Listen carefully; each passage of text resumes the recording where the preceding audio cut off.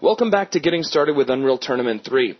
In this video, we're going to give you a general overview of the workflow involved with creating your own maps and mods for Unreal Tournament. Now, this chart that you see here kind of outlines this workflow, and we're going to go over this chart piece by piece and fill you in on exactly what it means and the various things you can expect as you create your own levels and mods. For starters, if you would like to be able to bring in your own custom content, such as your own models, your own weapons, your own vehicles, textures, and so on and so forth, you are going to need some external applications. Not everything is going to be creatable inside of UnrealEd. So if you want to make your own characters, for instance, you're going to need your own 3D modeling software, such as 3ds Max, Maya, or perhaps XSI. Now, if you would like to create the kind of models that you generally see inside of Unreal Engine 3 games like Gears of War or Unreal Tournament 3, you're probably going to need some sort of high detailing application such as ZBrush or Mudbox, and that's going to be working along with your 3D modeler to get that final look so that you can get a model and a normal map that you can then bring into UnrealEd. Also, it would probably be handy to have some sort of 2D image editing software, such as Photoshop. You have several other options as well. But basically, you're going to need some means to create and work with the textures that will be covering the models that you bring in. Now, once you're done with these assets, you're going to be importing them into UnrealEd and then saving them out into packages.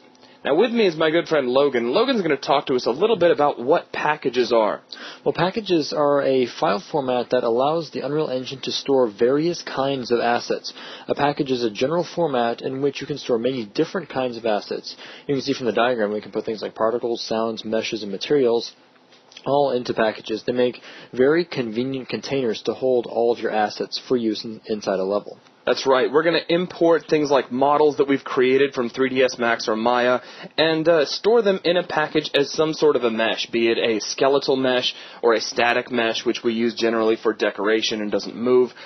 Any sort of textures that we create are going to be imported into packages as well, and then probably saved out into some sort of a material so that it can then be applied to a character, to a piece of BSP, to a weapon, to a vehicle, to all sorts of things.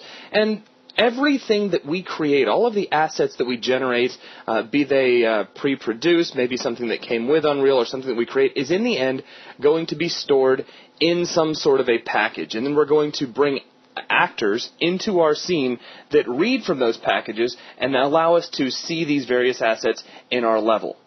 Okay, now on the other side of this, we have actors and Unreal scripts, and these are things that are already included with UnrealEd. They are parts of the editor and not really things that we create as much as things that we will bring in and edit on our own. In general, Logan, what is an actor? Well, if you want to look at it from a behind-the-scenes standpoint, actors are the things that allow scripting to take place and allow code to take place inside of the game. It's kind of the coded bridge between raw assets and live items that exist inside the game. That's right. There's such things as you can see here on the diagram, we have lights, we have pickups such as weapons and ammunition and armor and vehicles, triggers which will cause scripted sequences to happen, things as simple as opening doors or maybe as complex as, enemies dropping in from the sky and alarm bells going off. Brushes, and these are the things that will actually define the shape of your level. Very important in the creation of your level, as you'll see in the following videos.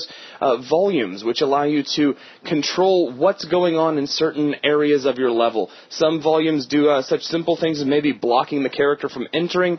Others are a little bit more complex and will actually apply various forms of physics onto players as they enter them, giving you the feeling that you're swimming through water as opposed to just running around.